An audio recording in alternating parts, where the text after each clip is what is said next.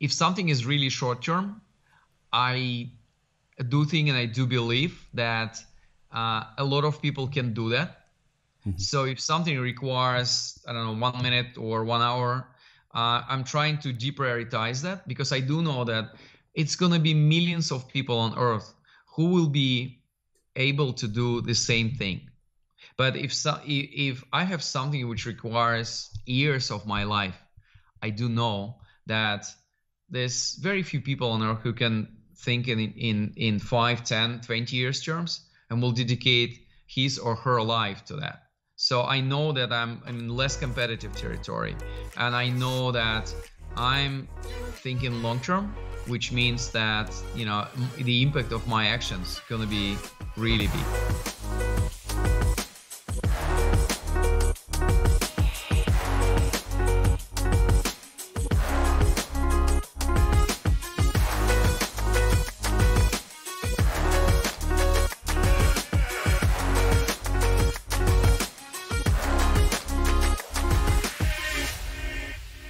Boom.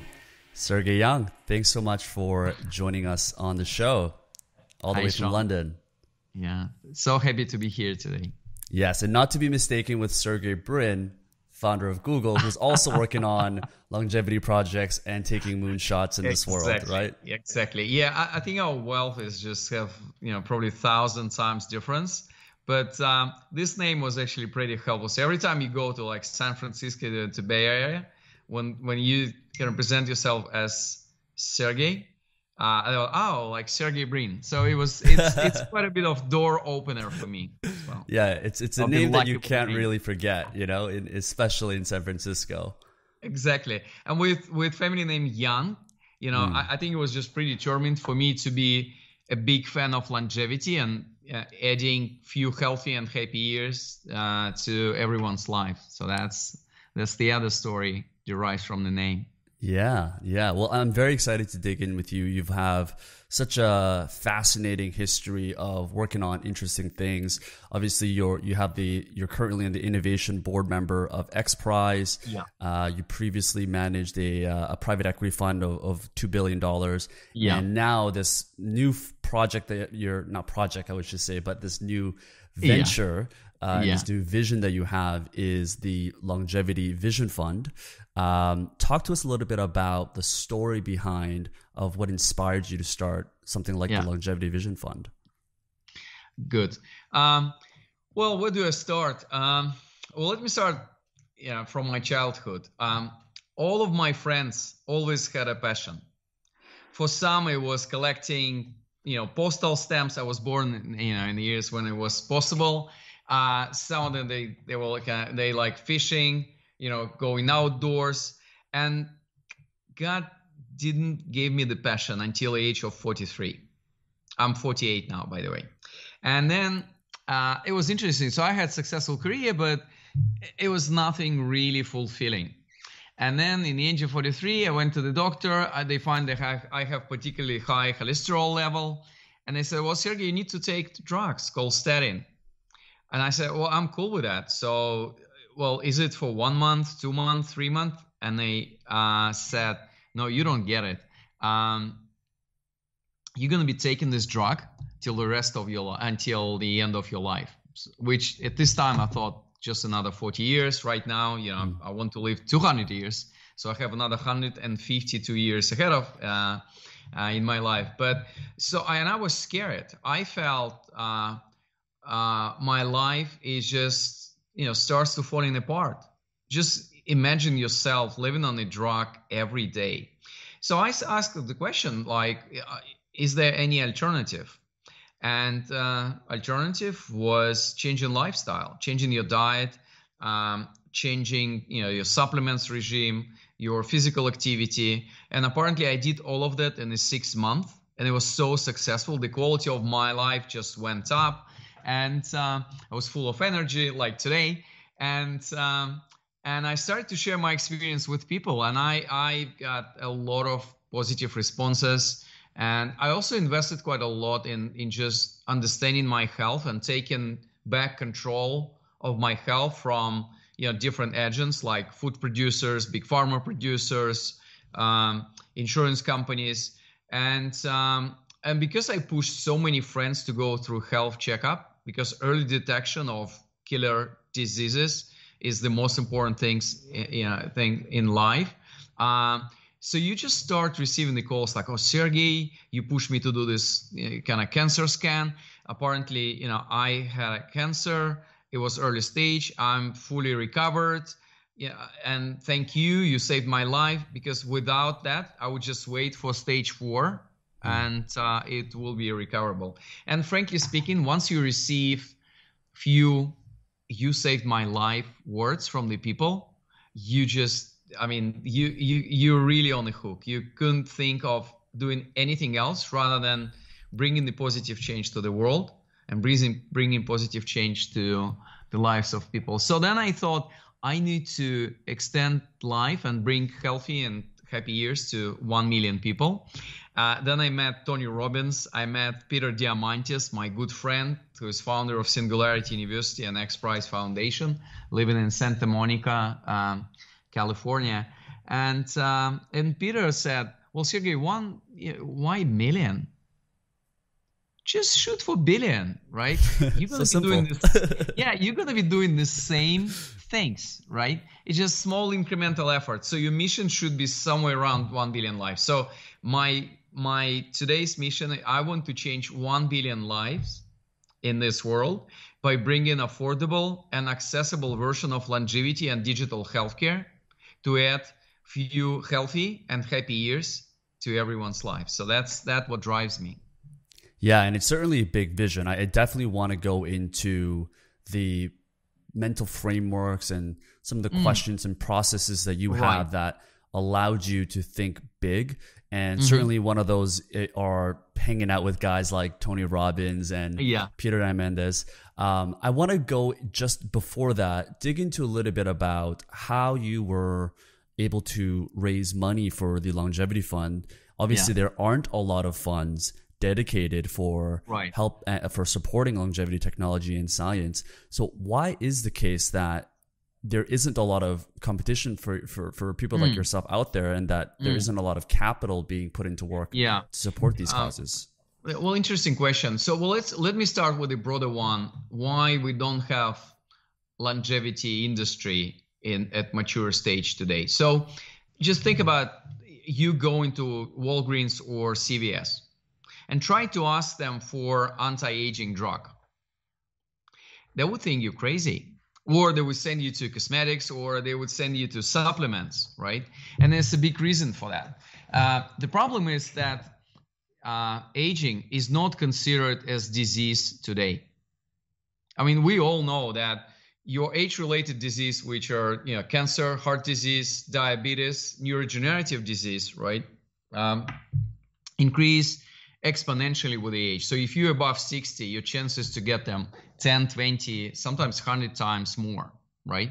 But if you look at our regulatory framework, aging is not disease. So that's why I couldn't really invest my money into fighting aging, because then I will not have intellectual property rights for the drug that I develop.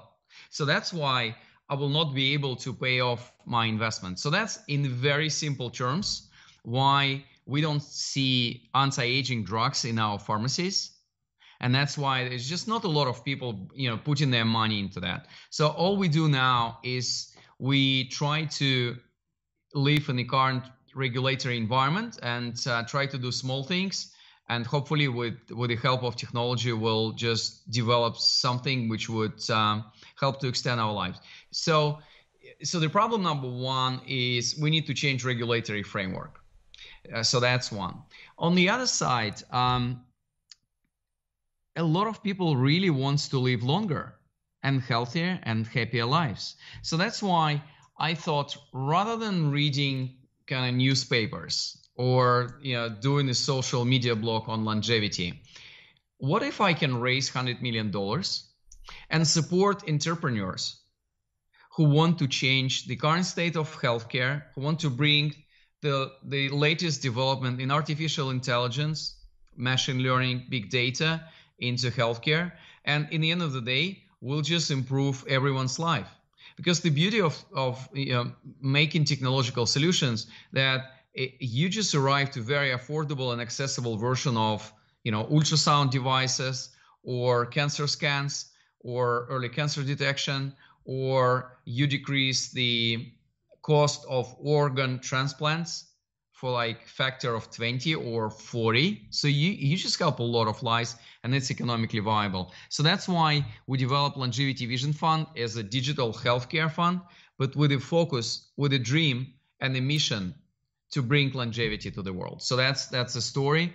And obviously there's so many people who would like to give back to the world. So think about the current, people who are on the top of the wealth list.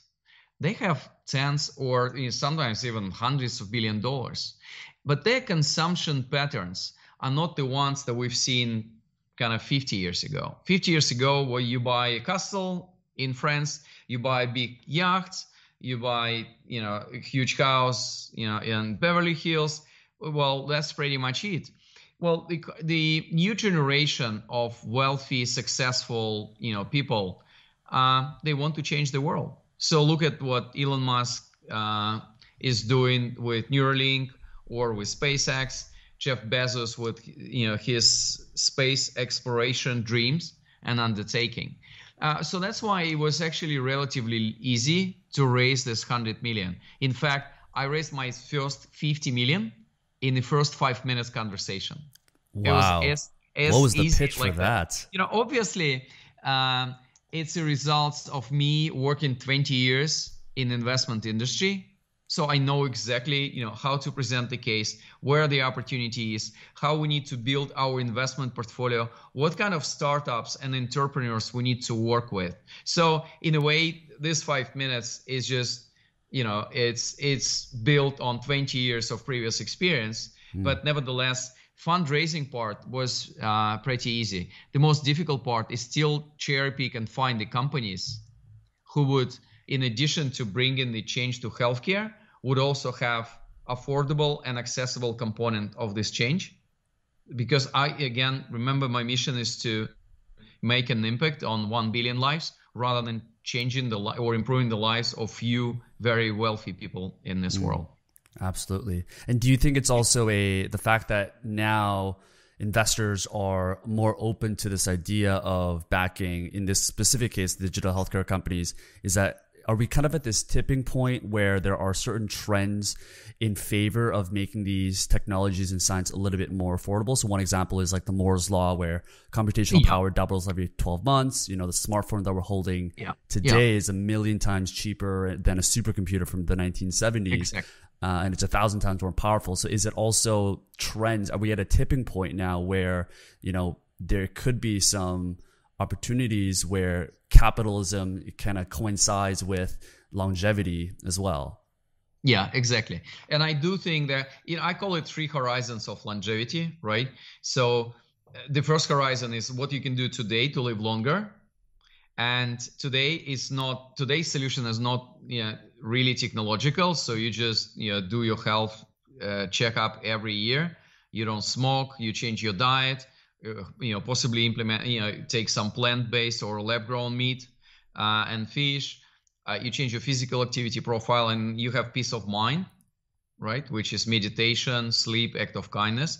Well, we do invest in the other horizon called Horizon 2 of longevity, and this is the technologies which are currently in early stage of development, but will be available to us in the next 10, 15 years. And this is where we invest for Longevity Vision Fund. Typical examples of these technologies like gene therapy and gene editing, regenerative medicine, which like stem cells, or different organ regeneration technologies, or use of artificial intelligence in early cancer diagnostic or in drug development. So this is very exciting technologies. But to get the benefit of them in the next 10 years, you need to stay on longevity bridge. You need to work every day on just retaining the healthy and happy state of your body and mind.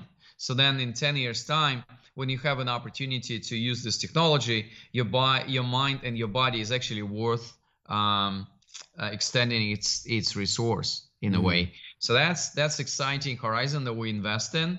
And then the third horizon is a visionary one, is a really long-term one, and I'm looking at this with combination of fear and excitement. So this is like future of humans. Horizon 3 is human avatars, either robotics or digital ones. We're working a lot on that, just trying to dig into the space to invest just a small portion of our capital there. Or different organ replacement and futuristic organ regeneration techniques, Internet of Body, nanorobots flowing through our bloods and fixing the problems inside our bodies, making just downloading our mind scan in the clouds, and there's just so many exciting, or just linking our brain with artificial intelligence, right? Similar to what Elon Musk does in Neuralink. So this is all really down the road. This is in 20, 25, 50 years from now, but it's exciting to see how the small elements of it is coming to today's life. Yeah, I mean, you've seen Elon Musk's presentation with this beautiful pigs who has this amazing chips integrated in their minds. Or in the last 2 months, I had a discussion with at least 4 human avatar companies. And I can tell you, human avatars is actually much closer to us than we think. And what do you mean by human avatars? Just to be more specific? So basically, you have 2 options for human avatars to have a copy of yours. So one, you can have like a robot, similar to what you've seen in Avatar movie done by James Cameron and Peter Jackson and other talented guys. So you can have like a robot, who has an opportunity to see, feel, and take all the other information in the external environment and translate to you in the different forms.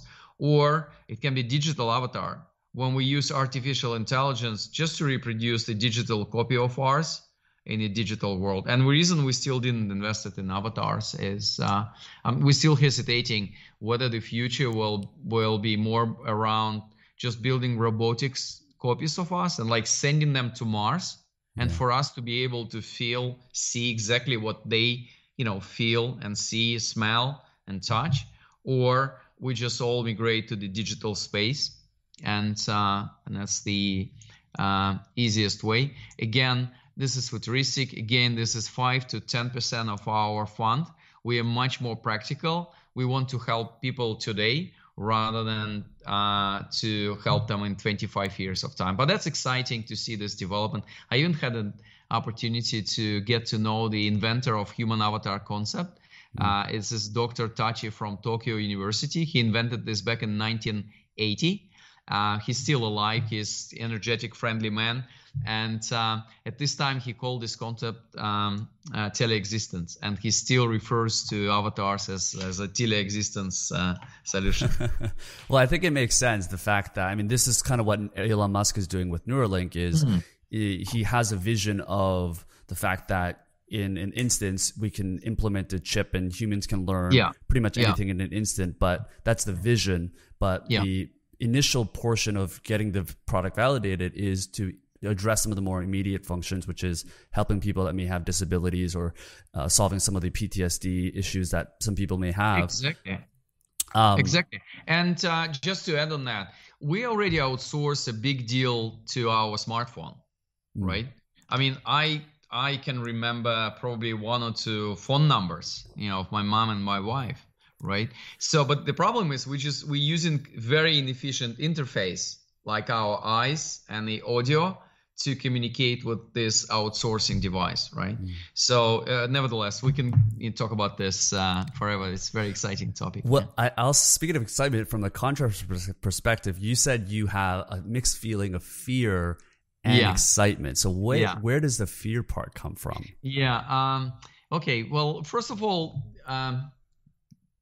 fear is very natural, right? Fear was built inside our body by Mother Nature, so it's just part of your survival mechanism, right? So it's not unusual for us to have fears about the future. What I'm afraid of is what if we all move to the digital world? What if we all lose the opportunity to smell the grass, to have a glass of wine with the loved ones or with our friends, or take a hand of our kids and go with him or with her and bring them to school, or smell the ocean and look at the sunrise. So I'm really afraid. My fear is that we will just lose our natural ability to be in the world and enjoy the world. So that's one. Well, the other thing, the more we will be able to extend our lifespan, the closer we are to immortality. And I'm not a big fan of immortality, because I do think if you take out the death from the human life, that we'll just lose something very important. We'll just lose something which is super critical for human being. So I do believe we'll be able to help people to bring more healthy and happy years in their life, but our life cycle will still give us an opportunity to be born and to die, and then try to make the big positive difference to the world and to ourselves within this time frame. Do you think immortality is something that you foresee as possible? I've always seen a lot of the recent technologies and sciences working on helping humans maybe live to 150 or perhaps 200, so extending lifespan. But the idea of immortality, does that come from the fact that technology is moving at such an exponential rate that if you can live to 150, by then the technology is going to catch up so that you can live to 300. It's called longevity escape velocity, basically, which means that by the year that you kind of spend on Earth, technologies has been developed to help you to do age reversal for this year. So that's the point in the future. This concept has been invented by David Goebel and Aubrey de Grey. Aubrey is father of gerontology. But what do I think about immortality? So I do think that immortality is not possible in the next probably 100 years or so. And I do think that the way the immortality concept is going to be realized on Earth is your series of life extension decisions. So think in very simplified terms, you'll reach your 100 and then you have an option to extend your life by another 10 years or so. Obviously, become younger, healthier, happier. But it's not like you're going to be just biologically immortal till the rest of, until the universe will collapse then zillions years from now. So that's actually brings us to a very important topic. If it's going to be your decision to extend your life, are we ready to make this decision? Because the only very small cohort of the people who make this decision today is thinking about committing suicide, right? Am I ready to just, make decision about my life extension? I'm not sure. So that's the other concern, right? We will need to change our mindset if we will reach the point of, technical immortality, when every 10 years, you would need to decide whether you're going to stay on Earth for another 10 years or not. Again, in very simplified terms. But if you look at the study figures, and 2 studies has been done actually in the US and in UK at the same time, only like 15% of people would like to be immortal, even like with our currently very limited understanding of what immortality can actually means in 100 years from now. You said 15% want to be immortal? 1.5, yeah. Okay. So the question was, if you would have an opportunity to live forever, would you take this opportunity? And then only 15% of people said yes.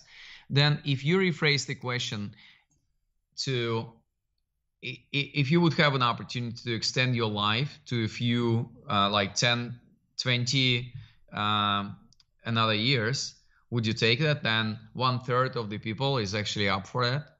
And I do think these are pretty low numbers. I'm tend to be positive on a number of things. I'm a super positive person. I always thought that it's like longevity is a dream of 100% of people on Earth. Well, it's not. And the reason being, it's a huge wake-up call that we need to change this world before we embrace the idea of radical longevity or even immortality, right?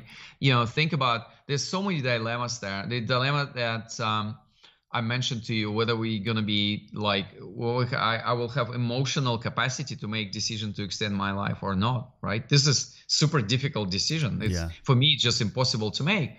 Or, what about our collective responsibility? Today I can throw, obviously I don't do that. We can throw plastic in the ocean and then, leave it for our grandkids to sort it out. Am I ready, or are we ready to live with the consequences of our irresponsible actions, and what we need to do to bring collective responsibility on this planet? Or what about different social constructs like marriage? If I'm going to be living 200 or 400 years and 2/3 of marriages collapse today in the US in the first 7 years, what about the marriage as a concept? Yeah. Would it be more kids-based partnership or any other form of partnership and mutual responsibility and joy, rather than something else? Well, is the idea of idea of having kids, is that even going to be a question? Because as the idea of being able to live forever, it brings this very issue, like macro issue, which is the idea of overpopulation. We already face a lot of climate change. As you mentioned, the marriage system, people, if they want to, most people live to about 80 today, 75, 80, and that, like as you mentioned, marriage is already a difficult issue, but imagine spending 130 or 500 years with someone. It's a very big issue for a lot of people. It's a different undertaking. And there's so many. Or think about dictators on this world. Think about people of North Korea. What if they will be stuck with their beloved leader forever? Well, I think it's a terrible things for them. So that's why I do think before we will embrace radical longevity or immortality, there's so many things that we need to change in this world, or gap between poor and rich. It's just widening all the time. Nations becoming more and more divided. So that's why I actually think longevity is much more unifying theme for me, and the opportunity to recombine, regroup, and join the effort with the most positive people on earth, and to bring health and happiness to our population. Yeah, and maybe we are thinking a bit ahead. I think we also had Aubrey de Grey on, and he was just saying that like the first step, when that opportunity comes, when that technology is available, we'll figure that out. That's 50, 100 years ahead, and talking about it may not make the most sense. But one thing I did want to go over with you, Sergey, is just the idea, the concept of thinking bigger and going for moonshots. You've had you're very good friends with Pierre Diamandis, of course, and he was telling a story at the Singularity opening where Larry Page was speaking to a group of people, the students within the university, and he asked, how many people in the world do you think are working on something that could change the world? And he just answered it for them, which is 99.99999% of people are not working on those things. So why do you think, based on the people that you've met and the people you've spoken to, that people aren't taking more moonshots and thinking bigger? Question. Well, few considerations here. That's an interesting question. I don't have a ready answer, but one, I think with what has happened in the world, specifically in the last few decades or even centuries, we narrowed down our definition of success, and the current social paradigm, and it should be measured in number of dollars which you have, in your bank or in your wealth, which you measured when you used to measure your wealth. So that's why I do think that we unnecessarily super focused on the monetary value. So that's why, rather than combining the effort, people are looking at life as a competition, right? And competition is a zero-sum game. You don't work on expanding the field. You're working on taking the share from someone else. So that I think is our mental problem there. So that's one. Number two, obviously, specifically with the arrival of social media, we've been socially conditioned, right? Because the picture of success that we draw from social media is pretty unified, right? You have kind of few celebrity or star models that you follow, and then you just try to, reproduce it in your own terms. And I think life is much more diverse than the role models that we all kind of love and like and see in the social media as well. So that's second. Third, world became much more short term. So before inventing smartphone, our attention span was 15 seconds, 1-5. After invention of smartphone, our attention span is 8 seconds, right? If you think about the goldfish in a bowl, it actually has 9 seconds attention span. So my attention span today is actually lower than attention span of the fish in the bowl, right? So true. Yeah. So, and obviously changing the world is a very, long-term, requires a lot of long-term thinking and a long-term horizon. So naturally, we've been wired to our gadgets to live the world in 8 seconds periods. Mm-hmm. And time slots, rather than taking time to reflect and thinking about big things and thinking about the world. So that's my few thoughts on why we actually have less and less people today who are thinking in a huge world terms and trying to change the world, rather than focused on their own wealth or building their own career or success on that front. I mean, it's not that bad, obviously, but obviously I would love to have more visionaries, more people who sharing themselves with the world than we have today. And finally, I think we forgot one of the main secrets of this world, that which is whatever you share with the world will come back to you multiplied by so many times. So, and I've seen it a lot. So, I'm trying to be the best version of myself. I'm trying to share as much as possible in the world, and frankly speaking, the world pays me back. I have amazing people in my network, people who surrounds me, my friends, my role models, I'm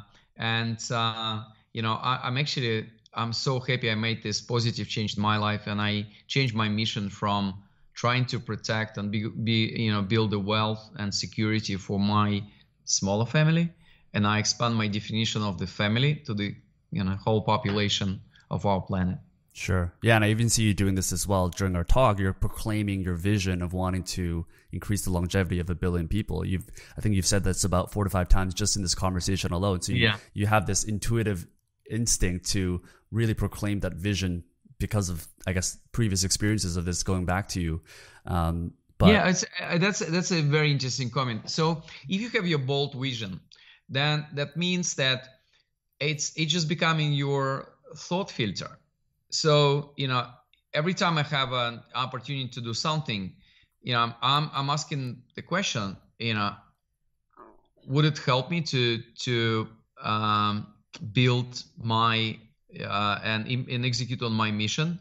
Would I have an opportunity to reach to 100,000 or million hearts and minds? So that's actually very helpful to keep it in mind and proclaim it all the time, because it does help you just to concentrate and to focus, and therefore to become much more successful in building this huge change. Yeah, absolutely.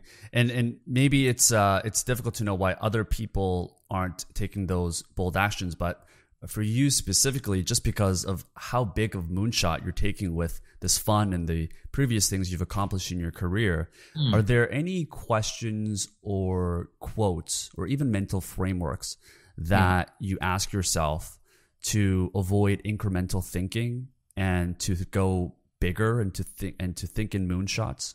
Yeah, Yeah. So I'm a big fan of the book called Essentialism, written by Greg McKeown. I had an opportunity to interview him for my book. So my book called The Science and Technology of Growing Young is going to be published July next year in US and UK. Then it's going to be translated to many languages. So I mean, he has a lot of amazing ideas in this book.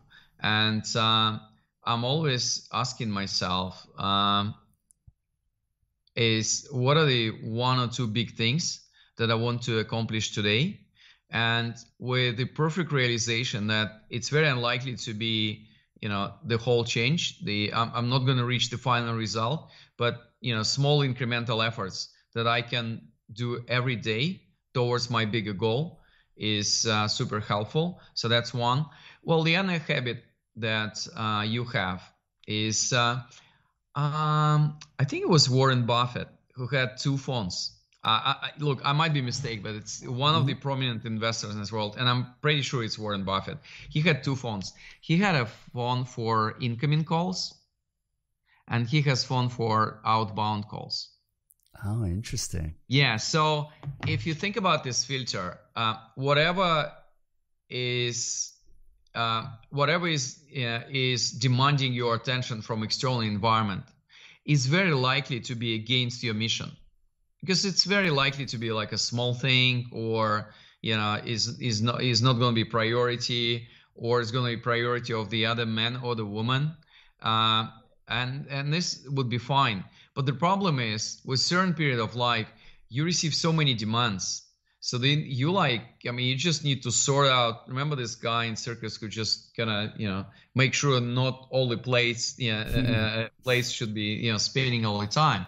Yeah. So you're just becoming a victim of external requests all the time. So that's why it's very important to have your own time for the outbound. Time for activities which derives here in your heart or here in your mind, rather than trying to respond to all the demands from the external environment. And you need to have a balance. You cannot go to the cave and just working on your own stuff, because you want to bring the positive change to the world, and the world is full of people, right? But nevertheless, if you will be able to have at least half a day, like 4 hours, for your own activities, for your own priorities, I think it's super helpful as well. And then final thing, if something is really short term, I do think and I do believe that a lot of people can do that. Mm-hmm. So if something requires, 1 minute or 1 hour, I'm trying to deprioritize that, because I do know that it's going to be millions of people on earth who will be able to do the same thing. But if I have something which requires years of my life, I do know that there's very few people on earth who can think in 5, 10, 20 years terms and will dedicate his or her life to that. So I know that I'm in less competitive territory, and I know that I'm thinking long term, which means that the impact of my actions going to be really big. Yeah, I totally agree with you. I think going 10x bigger, and maybe this is Peter Thiel that also mentioned this as well, is so important, and actually logically more effective, because then going 10% bigger, because you're just going to face less competition. So Elon Musk trying to go into space is going to face way less competition than someone trying to start their own restaurant or their Shopify store or anything like that. But those things, as you mentioned, come from the ability just to think and have time for yourself. I think Jeff Weiner, the CEO of LinkedIn, was talking about how he actually purposely schedules blank time in his schedule for 30 minutes or an hour, where he just literally just sits and thinks and lets boredom kind of influence his creativity and his new ideas. And he tends to do that on a daily basis, and it's where a lot of his best ideas come. And helps. It's called TT in my calendar, thinking time. Oh, and how is there like a 30-minute block for you on a daily basis? 30 minutes, Monday, Wednesday, Friday. And what do you do during that slot? Yeah, I'm like, what? So what you do is just you sit down. Your table should be empty. You need to have a piece of paper and any writing device. I don't use my phone for that because you immediately you'll just get notification from one of the messengers or email, and you just gonna write the things that you want to write about. And usually it's just kind of sense of priorities, where you stand against your priorities, your dreams, your mission, and you just go in, not in the flow, but just in your own thinking. What are the three things that needs to be done today, this week, this month, or this year? Gotcha. Yeah, journaling is definitely one of the most powerful things that I feel all innovative leaders have in common, from Richard Branson to Jeff Bezos. Are there any other, just because you hang out and you're constantly interacting with some of the biggest, most bold thinking leaders in the world, are there things that you've learned that, or patterns that you've seen that all of these leaders have in common to think bigger or be more effective? Okay. So few things. One is the art of saying no. Sometimes they have pretty direct style of saying no. Some of the people, like Yuval Harari, the author of many famous books, has just amazingly friendly style of saying no. But they all say no, because if you say yes to something which is not critical and not priority, that means that you just took a time and effort and resources from your mission. So they super selective what they do, and I'm trying to kind of do the same. So that's one. And second, if they spend time on something, they really do total immersion. So it's not like they're with you, but they just taking this call and they just reading this article and communicating with someone else. If they are there, they really there. And I think it was almost like 2 years ago, we went to Vatican with Peter Diamandis, and Tony Robbins joined us for this 3 days conference on regenerative medicine and life extension. And obviously I knew Tony really briefly before that. And Tony always said, guys, take a lot of notepads and take the notes when you study something, right? This is super important. And I thought, obviously it's a good habit, and it's great that Tony says that he does it all the time, but I never sincerely believed that he's just, take it at the book value. You know what? This man, he spent 3 days on the first row, and he's a really big man. On the first row, he had like, 5 books that he had written, and he was just, for every guy on the panel or on the conference, he was just like looking at him like this and making notes like crazy. You can totally visualize that. Oh my goodness. Yeah, I can, I always thought it's just, a little bit of, exaggeration, and he does that, but when Tony does that, he really does that. So it's total immersion is, I think it's pretty important. And then the other thing, they always full of different people, resources around them, and this is not, it's not about, oh, I'm wealthy so I can afford to have, I don't know, assistant, great team there, great team there. So every time they need to do something, their first question is not how, but their question is who. So they're very resourceful. So every time you're like, oh, okay, so I want to do this, this, and this, and they're like, okay, I don't know the answer, but I know amazing guy. You can call him or her. They will spend like 30 minutes with you. They've done it 1,000 times, and they obviously full of kind of secrets and ideas how this can be implemented. So the level of resourcefulness is amazing. And this is against how we usually live our life, because every time we face a problem, we're like, okay, I need to solve it. Let me think, how do I solve it? Rather than being resourceful, we just becoming much more internally focused and trying to invent the wheel. And these guys, they didn't do that. So Yeah. this is probably the three most striking habits that I've seen and I observed, and I'm trying to learn from these great role models. Yeah, and one thing to add to that is because of these guys, of how resourceful they are, is it's baffling to me how valuable they are in terms of how much value they give to each interaction, each relationship. It kind of brings me to this book from Adam Grant. I think he wrote it with Arianna Huffington, Give and Take, where he did an analysis of there's two types of people in terms of that you'll meet professionally, which is the people that give more than they take, and then there's people that take more than they give.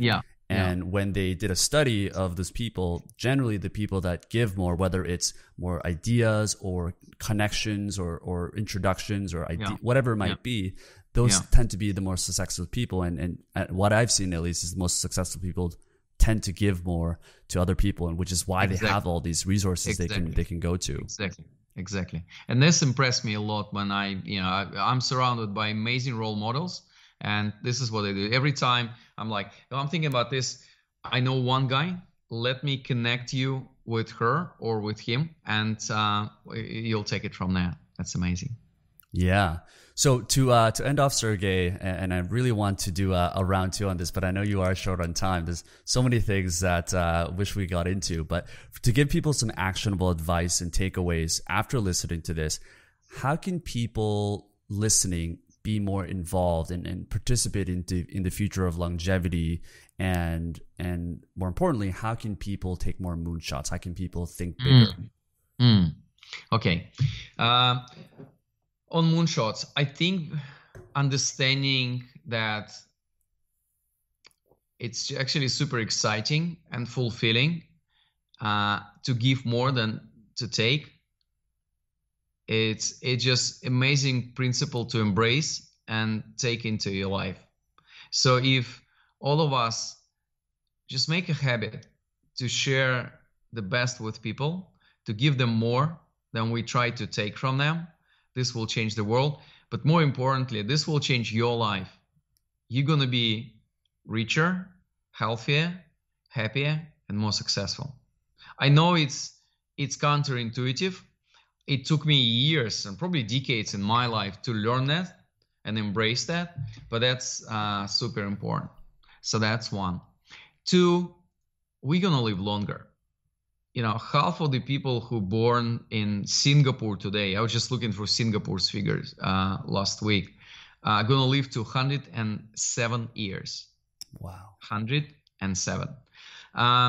So we just need to understand that we're going to face more and more consequences and outcomes of our irresponsible actions. So it's time to be responsible. It's time to change the world. It's time to unite our effort to make the planet just a better place, right? So that's second. And third, on longevity. When I have 30 seconds on longevity, I give people advice to do annual health checkup. It's super important. I can talk about this for hours and weeks, and I can talk about for ages. But that's super important. So, make sure you're in a good doctor's hands every year to prevent the most dangerous diseases in this world. And then finally, we just need to understand that we in today's society, we outsourced so many our health-related decisions to other parties. So food producers decide what they should put in the meat that they sell to us. Supermarket chains decide whether we're going to be eating organic or non-organic tomatoes or cucumbers, right? Big Pharma decides what kind of drugs we should be taking. And companies who produce sugar drinks try to push us to drink more sugar drinks. Why you need to have a balance. So I think we need to realize that, and it's time to take back control of our own health, right? Listen to your body. Make sure your body is in good shape. Make sure you eat healthy and organic food. And I've seen a lot of studies actually switching to more plant-based, like fresh vegetable-based diet is actually saves you from $500 to $1,000 a year. Rather than go for some expensive but unhealthy options. So it's time to learn about how our body works, that our body has self-healing capabilities built in by Mother Nature, that a bit of exercise, healthy eating and meditation and act of kindness will change our lives, will change of the people whom we love, and will change the world. Beautifully said and beautifully ended. Sergey, where can people find you online? Where do you want people to go to learn more about what you're up to and who you are? Perfect. The easiest way to connect with me is to go to sergeyyoung.com, sergeyyoung.com, sign up for my newsletters, and we'll take it from there. We have an exciting program. My book is coming in the next 11 months, and I have beautiful, amazing content plan to share. Again, longevity is for me is the act of sharing. So there's no paid content there at all. It's all for free. There's just a lot of infographics about longevity, health, exciting technologies, and what we can do for ourselves and for our loved ones to be healthy and happy. Beautiful. We'll have to have you back when that book comes out to promote it to our audience. Thanks, Can't Sean. wait. Thank you. All right, guys. Thanks so much for listening. Thanks for having me. Thank you. Bye-bye. See you guys next week.